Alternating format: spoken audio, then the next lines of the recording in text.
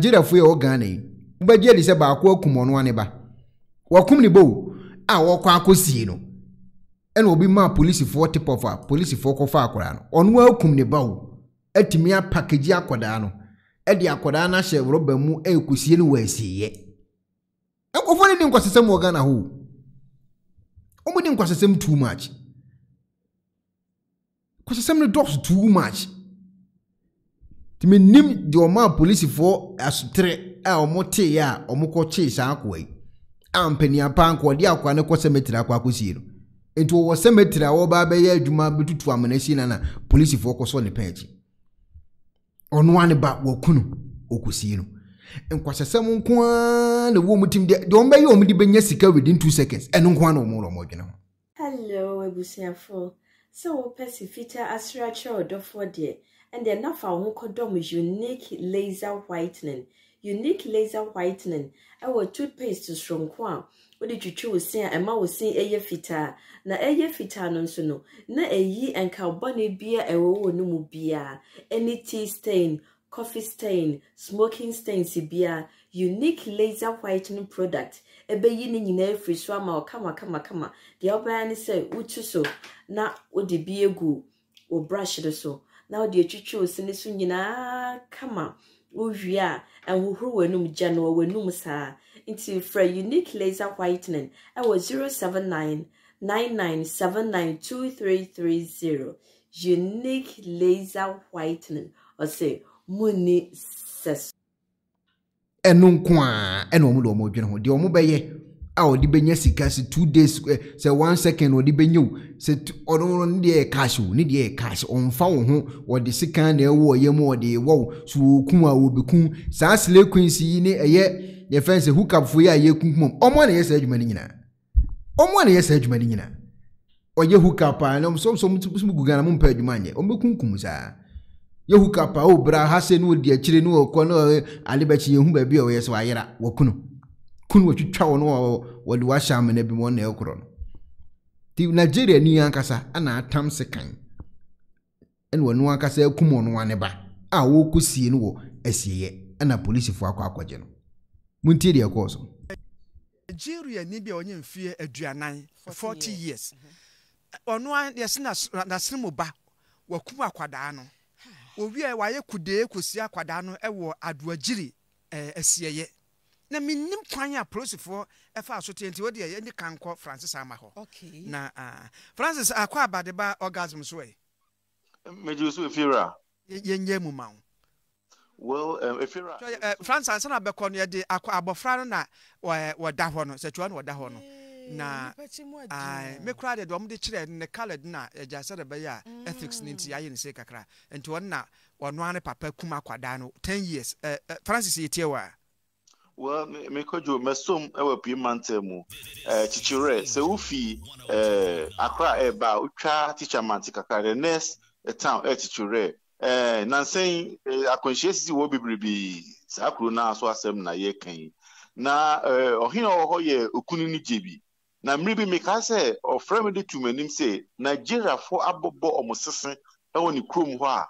nipa ba ye eduonu abeha edan ba ko no mugum na wo adwuma omo ye agesa na dwonko ana be hu omukuru nim edu ewia wo hu omo na se ewia de na ekoso okuru edwam hotin se ewia na omo di suma si dwa ewe ekuru mo na so ntina oda posifo ebe pamo mu nyina koye na so se ebi anko aka nipa bonfo ba ko bi ho ne gere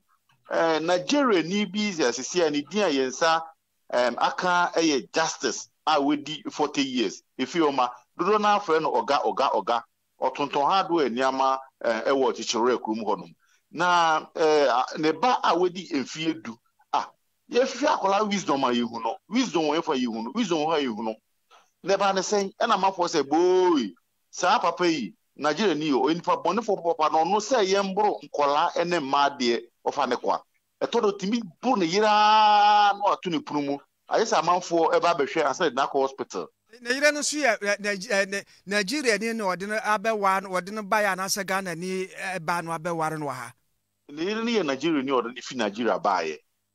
na ba no ma ba akokora so sanka ho na o de ne baaye no msa ba no ma de enko ho wa bo mo na we na simu banka sanka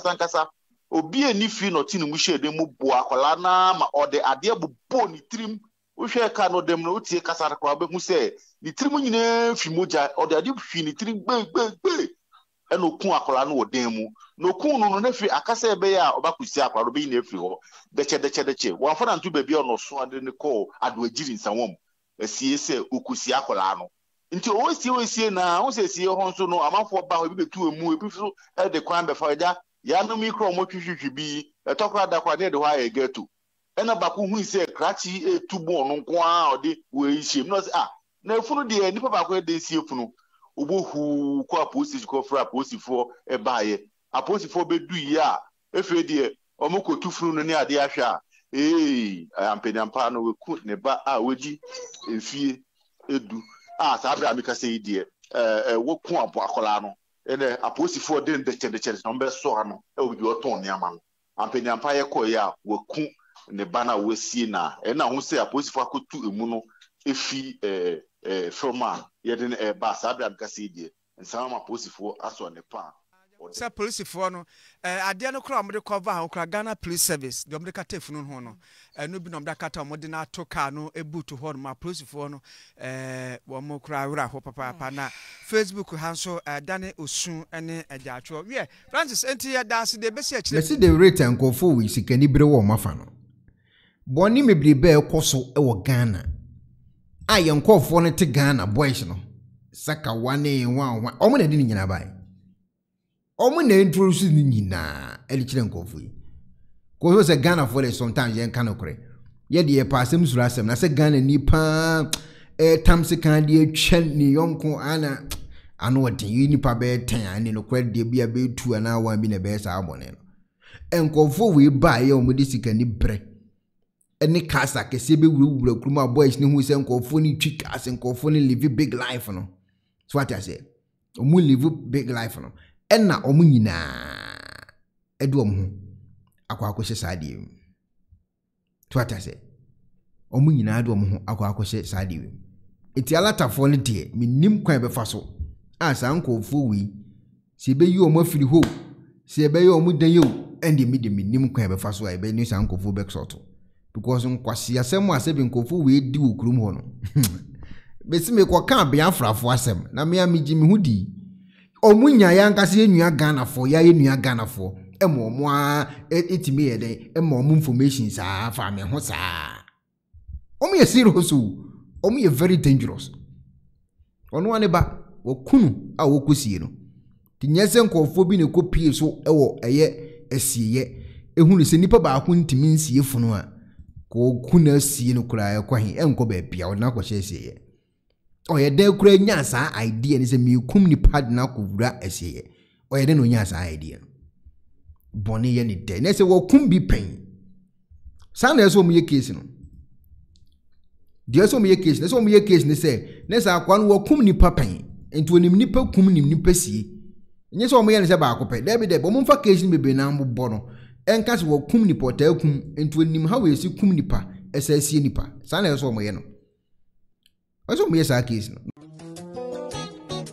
Penifose bibiro wi asenti ne da ne atopno na ne pabone fonti e wo se wo ma bambo hu hia na ne papa mu de Pro Technologies ana me kan fama wo ane Pro Technologies. We are specialized in both sales and installation of CCTV cameras. Yeton, S0n install CCTV cameras in the South Ghana and NASA brochure now fear Ghana. Now pursue CCTV camera installation. We need Pro Technologies and then South. We have CCTV camera installation, electric fence, automated gate, access control, video doorbell, and our intercom, and our satellite TV, home theater, so we pay biato, and our water, and our person install them out. Pro Technologies and our software. Na so say fidye nyina fra America brochimem enti send papam na opedia man nwene ho na ne bo anso da form meche ye know the web brochimem ha ene branch e wo Ghana ye ni mo bra wo bre enti sika fa ye nsem se fa nya japade ma wo Ghana wo da da na near tenese yesa general construction so we brochire na peso si fi Ghana e dan plan bi opeso si se wa sha se dada anafe na peso si plan bia ye besi ama eno achi so here solar power ana bamba won sensem bi ade woni ye ni nsawoso ne sanso smart home abefo mfidie bi apese hye e wo fie ana watwuma mo de ma wo woni ye ni nsawoso we are just a call away ne sanso wadan de ma han ana ofre brochire bedu Ghana na wo pe full house room ana apartment ahan for short term ana long term ye be ma obiane border form na bamba won sem de manwene ho enna ye interior decoration so wasi fie na wie ana yesu fie na ma no yes sign decoration ye besiesie odi ana office so e di ama no edi so tom fidie bi na wo hokun e fa so install ana ne settings ye beye e di ama e wo Ghana ubehu yen wo mre ofra denta e di wani a che dodowa ubehu ye e wo ahie ye ne Emerlin pharmacy and what the same building. For information or WhatsApp 401-7570-300 and a plus 401-6992-254. Pro Technologies. We have the solutions for your security and home entertainment needs at affordable prices.